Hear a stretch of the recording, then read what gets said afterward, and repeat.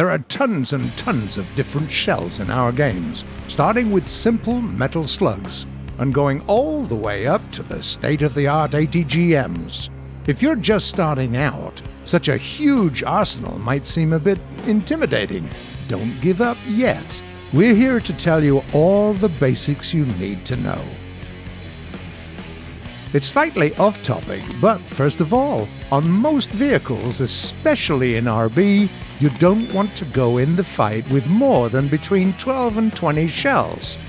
That will be more than enough, and with that many, your ammunition will be stored only in the safest places inside your tank, and the chances of survivability will soar. With that out of the way, let's discuss shells themselves. One of the most common rounds in the game is the simple armor-piercing high-explosive shot. This one with a sort of explosion in the upper corner. It goes through armor, but it also has explosive filler inside, allowing it to explode after penetrating enemy armor. This way, you can eliminate enemy crew, destroy modules, set fire to the engine or fuel. Very useful. This type of shot works wonders on low to mid ranks. It'll get rid of anything you see, and very often you won't need more than just one good shot. That's until you run into serious armor. Then you'll have to carefully aim at vulnerable spots, or switch to heats. These shots, or at least their basic variant, have an arrow on their icon. More modern versions might look like this. One of the best things about this shell is that it doesn't lose its penetration potential even on very long distances. Furthermore, it's pretty good at penetrating armor and wrecking things inside. There won't be shell fragments flying everywhere, but you'll still be able to destroy modules in your cone of effect.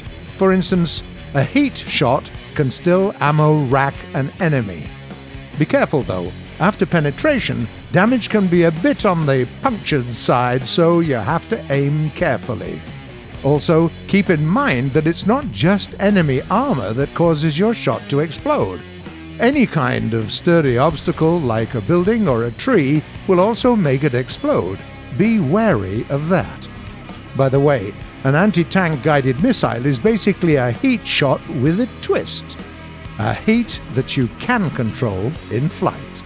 All in all, heat rounds are best to use against heavily armored targets. Try to land your shots in the way that maximizes damage to modules and crew.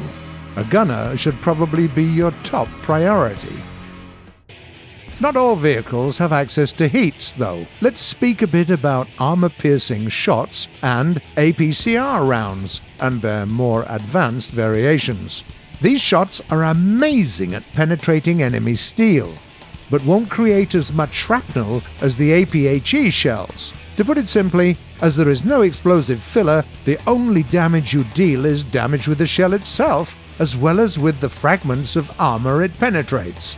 A solid shot is the simplest AP shot you can get. It's little more than just a metal slug. The British are especially fond of this type of shell. APCR is a trickier beast. It has a very dense core in a softer shell. This round is used to fight enemies that are all armor. Compared to conventional AP shots, APCRs have better penetration rates, but aren't that good after penetration damage. As you already know, there's no explosive filler, so it's pretty hard to cause a fire or to detonate enemy ammunition with an APCR. On the other hand, this shot, especially its more advanced versions, the APDS and the APDS-FS, have better ballistics and perform better at long ranges. Basically, these are your shots for long-range sniping.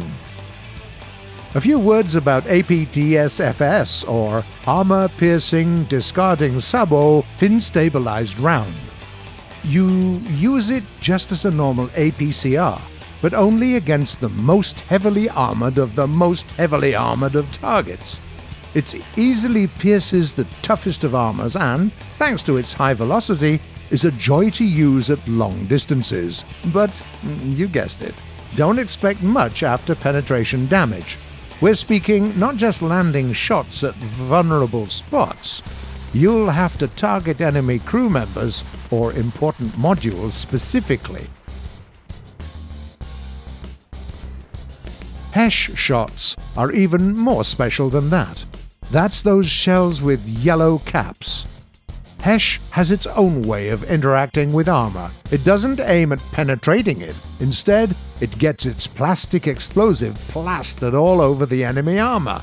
Then it detonates, creating loose metal fragments on the other side of the armor that wreak havoc inside the target vehicle. Yep, you basically get rid of enemy crew and equipment with the help of their own armor. Neat, right? There's a big downside though. The effect of your shot can be nullified by any kind of screen, even a simple track. To make it count, aim at places with thin armor and keep in mind that it works only on the affected armor plate. At the same time, HESH rounds are great at fighting opponents with heavy angled armor. We're bound to say at least a few words about high explosive shots, the ones with a big explosion on their icon. HE rounds make short work of enemy with light armor, or no armor at all. They deal massive damage, eliminating enemy crew and destroying modules en masse. If there is an SPAAG or an exposed light tank pestering your team, use an HE shot. The bigger the caliber, the greater the fun. We mean damage. All in all, when choosing ammunition for a mission or during a fight, think of enemy BR and enemy capabilities. What type of armor does the target have? How thick and angled is it? Is there add-on armor? Where are important modules located? Answer all these questions and get yourself the best available shell for this situation. The victory will be yours.